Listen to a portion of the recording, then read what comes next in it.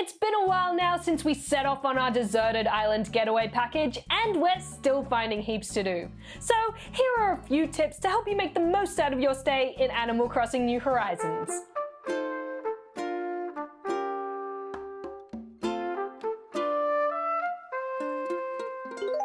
Get the most out of your fruit. Your island will spawn one of 5 types of fruit, and while they may all look different, they all share one trait. They give you magic powers. Well, sort of. Eating fruits will let you destroy rocks that spawn around your island, as well as uproot trees with your flimsy tools. But we might not want that super strength, because with great power comes great responsibility, and that responsibility can go down the drain. Literally! If you have any toilet furniture, sitting on it can get rid of the fruits. And you can go back to whittling away at rocks and trees without fear of destroying or uprooting them. If you've got different fruit from other islands, you may want to sell them at Nook's Cranny, rather than bidaying them goodbye. Timmy and/or Tommy buy these non-native fruits from you at a higher price, so it's a good idea to start a small farm of these fruits so every 3 days you can reap the rewards. An apple a day keeps the dead away. Paint with all the colors of your flowers. Like with fruit, flowers will spawn unique to your island, such as lilies or tulips. Typically, these grow in red, white, or yellow, but they come in other colors too. Cross-pollinating your flowers can bear a rainbow of possibilities, like blue roses, purple hyacinths, and green mums. The way to do this is to plant your flowers next to each other. I recommend planting them diagonally, as this will allow for more space for new flowers. Once they've been planted, water the flowers over the next few days. You'll know they've been drenched when the flowers glisten with dewdrops. Before long, you'll find a new hybrid flower budding next to them. And if you have any Animal Crossing buddies, there's a higher chance your flower will hybrid if it's watered by a friend.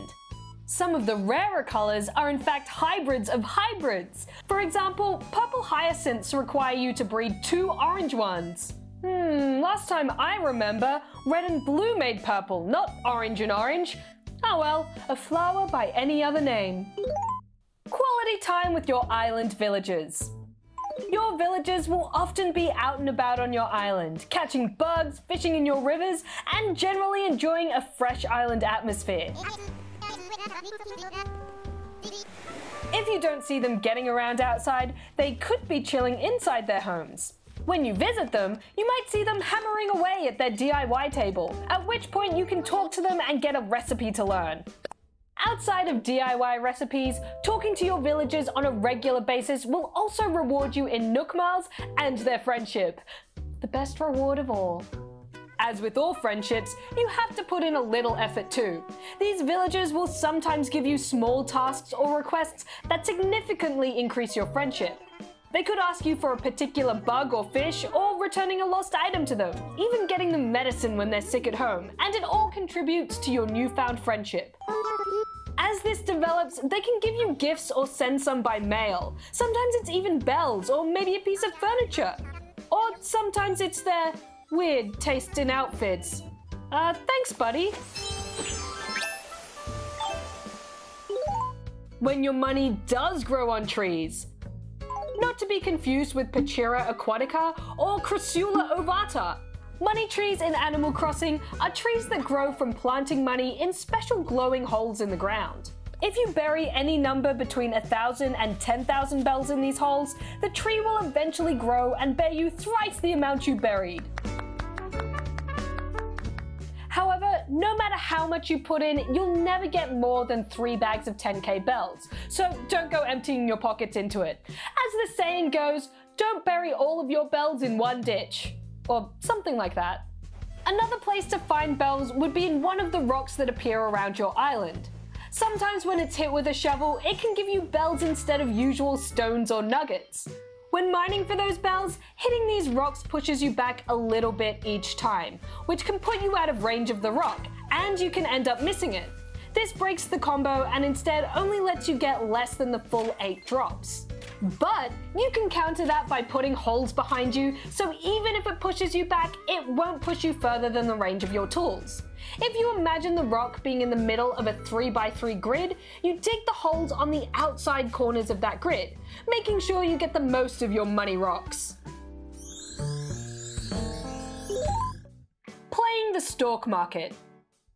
You may have noticed a character named Daisy May who offers to sell you turnips every Sunday at a different price each week.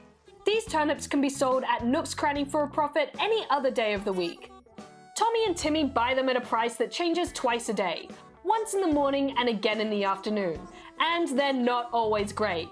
You want to make sure you buy low and sell high. Unfortunately, while you're waiting for that better price, turnips can't be put away in your home storage or even be planted to grow your own. But they can be dropped. So you may need a dedicated space to keep your turnips. Maybe a turnip room in your home? Or even the space right next to Nook's Cranny for quicker access. However, turnips have a 1-week shelf life, so if your local Nook's Cranny has abysmal prices, you can check your friends' islands, which might have a better price for you, before the turnips rot into withered vegetables. Just like real life.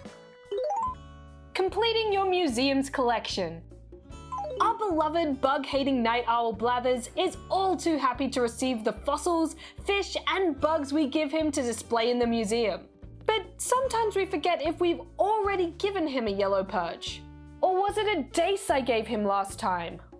The Nook phone gives you an app to keep track of all the bugs and fish you've collected. If it has a tiny owl icon next to the name of the item, you've already donated it to Blathers. This icon is a good way to keep track of what you don't have as well.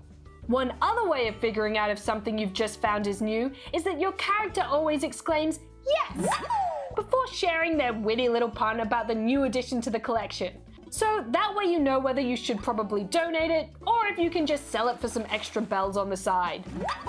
And while you can sell any duplicates over to Nooks, it's also a good idea to store them somewhere until CJ or Flick comes around. CJ and Flick are another set of characters who have a random chance of appearing on the island. They can buy your stuff at 1.5 times the selling price. Additionally, they hold a challenge that will net you a cool prize if you win.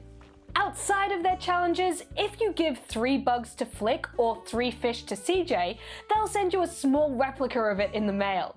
Another character that can turn up is Jolly Red. He offers you paintings on his very legitimate, not at all suspicious looking ship. Sometimes the paintings you get will be the real deal, but some of them look off.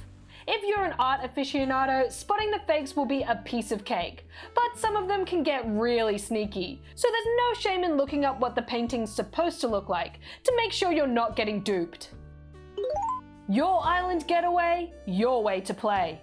At the end of the day, the way you get the absolute most out of your island is by just having fun. Maybe you like to time travel, or play the stock market, or just take the rewards as they come, playing a little bit each day. You know, there's no right or wrong way to play. So just go, create, explore, and share, my fellow island spawnlings.